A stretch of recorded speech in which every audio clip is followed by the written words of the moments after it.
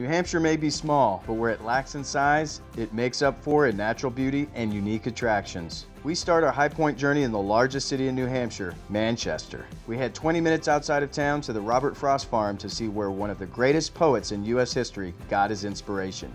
We're starting off our New Hampshire high point adventures with a visit to the Robert Frost Farm, just outside of Manchester.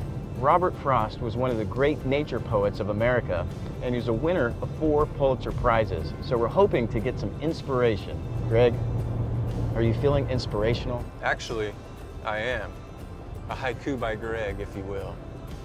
Mountain waterfalls, cascading mighty current, great electric source.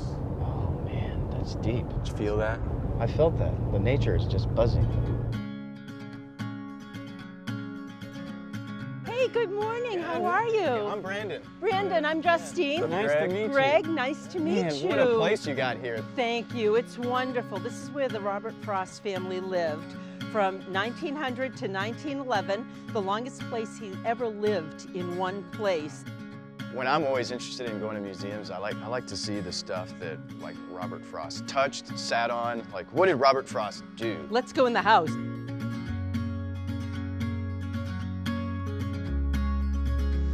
This looks interesting. Well, you asked where he sat? Yes. We can tell you, he sat there. And if you'd like to try it out, it's a love seat. There's room for 2.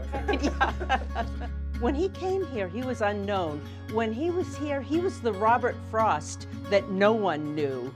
He wasn't published when he was here. He was just a poultry farmer. And did he kind of have a love-hate relationship with the actual job of farming? His epitaph on his gravestone was, "I had a lover's quarrel with the world." So he had a love-hate relationship with almost everything. Actually, in Derry, New Hampshire, Robert Frost is known as that poet that used to be a lazy farmer. So was he not a good farmer? He was never lazy, he was never a farmer. He always had a farm in the backyard, but he never actually went out with the shovel and everything. He had his kids do it.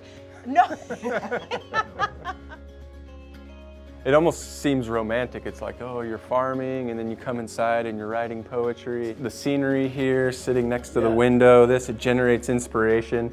And Justine, Brandon doesn't like to talk about this a lot, but he is a poet himself. Greg, you're not supposed to say this So why don't you give her a little bit? Well, thank you, brother, for putting me on the spot. I can't wait, Brandon. I want to hear this. Okay, so this is a haiku by Brandon. Brandon like big words. Frost like even bigger words. Brandon, big biceps. A haiku by Brandon. Very nice, very nice. Okay, well, we can go.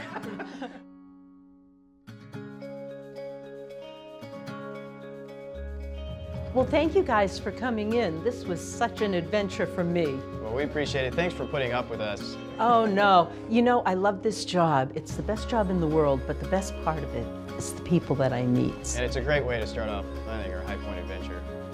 Good inspiration. Excellent. Thanks for coming in, Brandon. All right, appreciate Greg, it. enjoy safe travels.